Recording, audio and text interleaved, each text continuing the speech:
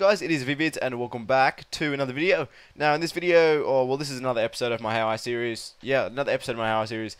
And in this episode, I'm going to be showing you how to get 99 Divination essentially, and the methods that I use. Now, throughout this video, this probably isn't going to be the video where I'm going to show you guys like the maximum XP per hour to do divination. I'm just going to show you guys basically the bearable way to do divination and the way that I use to get 99 divination. Now, I've left something in the bank that is quite essential, and that is called the Wisdom Aura. Unless I already have it on, that would be embarrassing.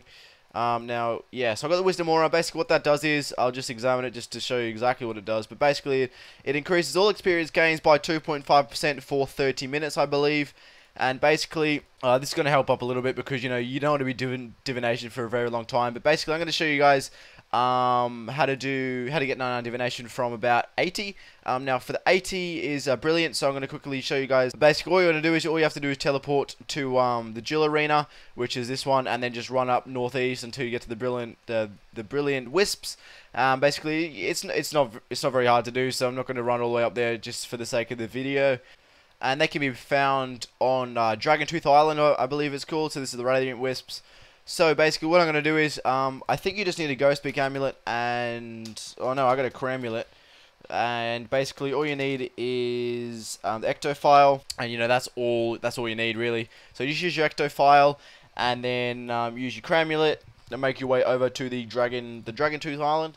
Yeah, so basically once you're over here, all you have to do is travel the Ghost Captain and then start divinating on the Wisps. But later on in this video, I'm going to show you guys the most effective way to actually train the skill. At this stage, I'm just showing you like almost just the locations and the quickest way to get there. But feel free to skip ahead to the time linked in the description, and that will show you like the most effective way to actually train rather than just me showing you guys you know, how to get to spots. So regarding the luminous energies, guys, I really do not recommend going into the desert to harvest the luminous energies because it's really just too much of a pain.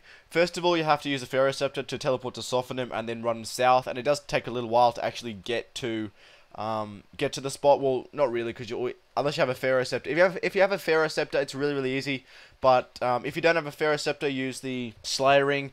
Teleport to Simona in Polivanech on the Slayer Ring. So basically, just use that and then run south, run to the Carpet Dude, and then get him to gypsy his way over to Sophonim, and then run south. But I didn't actually use the Luminous Energy spot.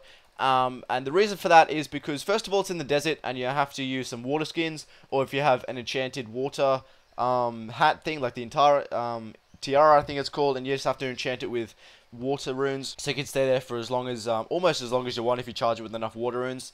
But you know, I just didn't bother because I thought it was too much of a hassle, so I just stayed at Dragon Tooth Island until I believe it was 95, and then from 95 to 99 I went to the Incandescent Energies, which I'll show you right now. Okay, so regarding the Incandescent Energies, basically you need 5 items that are essential to get, you know, the best divination XP per hour, and that's the Wisdom, the Ring of Dueling, the Incandescent Energies, which you buy from the GE, Myth Grapple, and the Rune Crossbow. So basically, the most effective way to get to the Incandescent Energies, or with the 95 plus energies, basically, I just like to equip all of this stuff, and then I use the Dueling Ring to teleport to Mobilizing Army. Now, you don't actually need a Cramulet or a Ghost Beak Amulet. I just left it on because I was too lazy to take it off.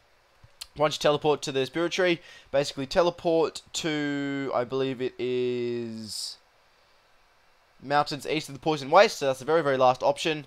And then once you're here, basically just run south, and then you're going to grapple your way over the little lake looking thing. So just make sure you get nice and close to the tree and then grapple over it, and then all you have to do is run west, and I believe that's the best spot to get chompies as well. So if you're looking for chompy kills, that's probably the best spot.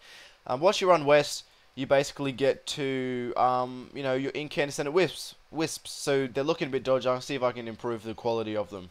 There we are, guys. Now we have some nice looking Wisps for you. So a couple of things while you're training divination. One major tip, if you're looking for the best XP per hour, is to buy your energies. Now, if you have enough money and you know you want to get 99 as quick as you can, I really do highly recommend buying your energies, because it does speed up your XP per hour by considerable amounts. I'm not sure what the exact percentage is per hour and the exact, you know, XP per hour is, you know, to the dot. But basically, you want to be buying your energies to maximize your XP per hour. And the second thing is using the booms I think they're called booms anyway. So basically here we've got a, oh, I don't even have a boom here because it's 99. So at the end of every level, so for example if I'm 80 divination, basically the energies that you use throughout 70, I think it's 70 to 80 or 75 to 80 divination, whatever it is. So basically from 70 to 80 divination, whatever energies you're using there, once you hit that 80, basically use the energies you use from 70 and 80 to make the boom. So you can use the boom from 80 to 85 divination, and once you hit 85 divination, use the energies you use from 80 to 85 to get, you know, the boom to get a little bit more XP per hour, and then, you know, obviously do that until you get to 95 divination, because once you hit 95 you can't do it anymore. So basically once you've got a full inventory, you can just right click the rift and hit convert to enhance experience. Now this is obviously the best way to do it because it saves a few ticks rather than clicking on the rift and then clicking the third option, but it's really up to you.